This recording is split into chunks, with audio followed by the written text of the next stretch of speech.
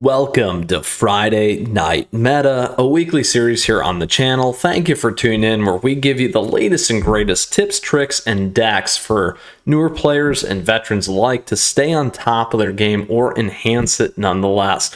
With that, like I said, thank you for checking in. Down below, you'll find the timestamps where we will walk through each of the formats, best of one and best of three. Then we'll go ahead and pull it all back together for our outtake retrospective, as we always do. Now, if you happen to have a question, if you got a comment, a question about a deck, those fun things, let me know. I love to hear from you because we got a host of information available to you. And on top of that, feel free to come swing by the Discord server and say hello.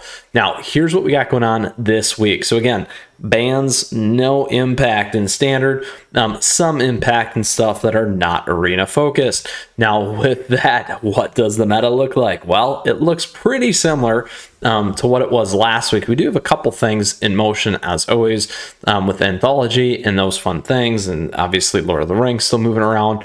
But here is where standard best of one resides today.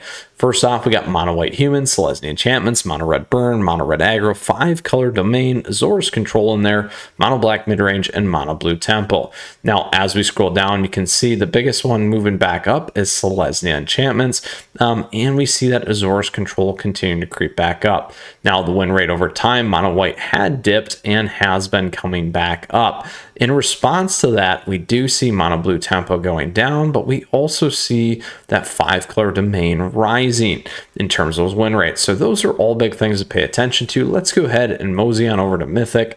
Not really much going on, but those of you in Mythic are playing mono black mid-range. So we'll keep it for the rest of the episode here, because generally it's after 15 days or halfway through the season that there's enough people to get those stats. Let's go ahead to best of three. So come on, everyone, you got to keep moving faster.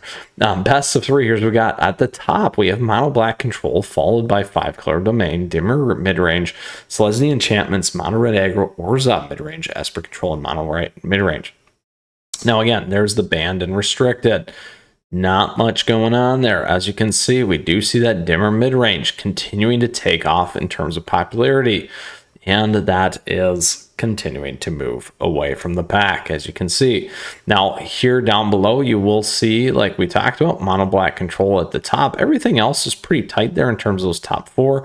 We do see that Selesnya enchantments kind of coming back up, and then everything else kind of falling off, as you can see. Now, again, real tight here, probably for those top four, definitely those top three, like we talked about, really defining the standard best of three meta. Let's go ahead and check out Alchemy. Alchemy here, we got mono red burn, Rakdos sacrifice, Grixis midrange, dimmer control, mono red aggro, mono black Nazgul, 5-color legends, and mono black midrange.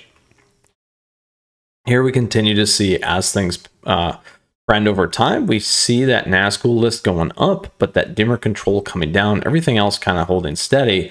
But when we do look at this win rate, we see a very, very nice rise in that Rakdos sacrifice.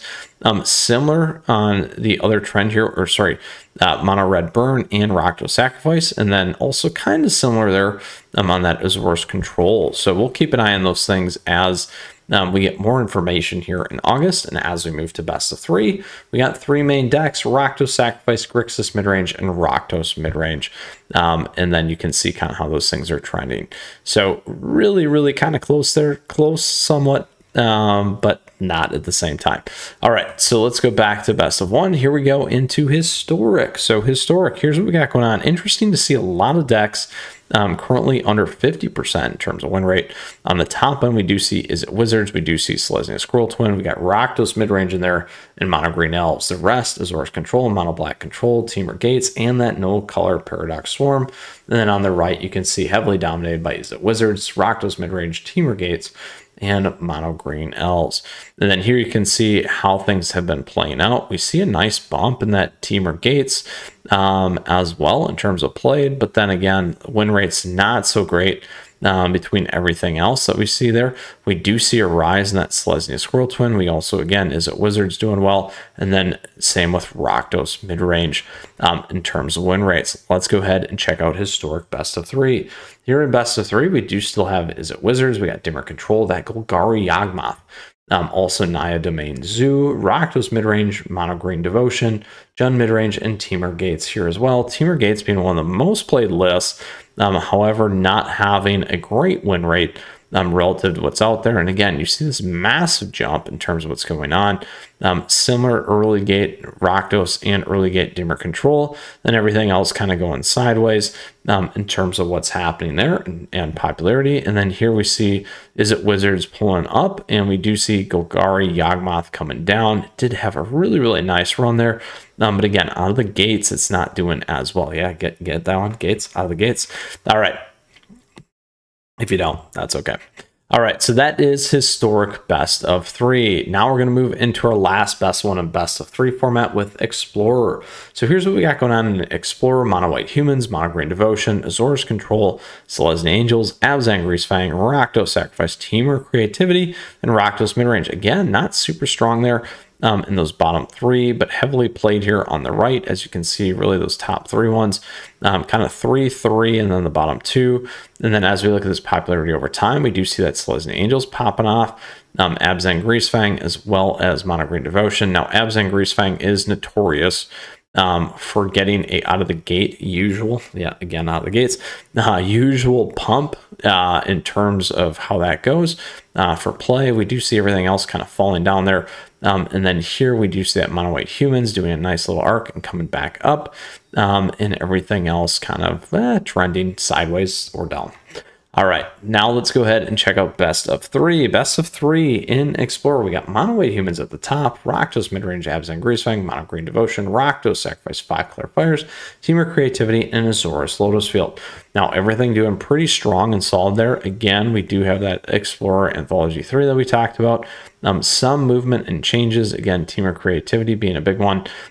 Continuing to track and see how that does. Again, popularity over time. Mono Green Devotion doing very well. 5 Clarifiers starting to come back up. And then here you can see that win rate. Mono White Humans just moving away from the meta. Everything else kind of trending down or sideways and down in terms of what's happening right there. That's a big statement for us in Explorer. All right. Now on to the very last thing. We got Historic Brawl. So for Historic Brawl, we got Atraxa, Grand Unifier, Rusko, Ragavan, Xenagos is still in there, Tali, the First Sliver, Emoti, and Sauron. Sauron's still being less than 50%. Here on the right, you can see what's going on. Pretty tight in terms of that popularity again.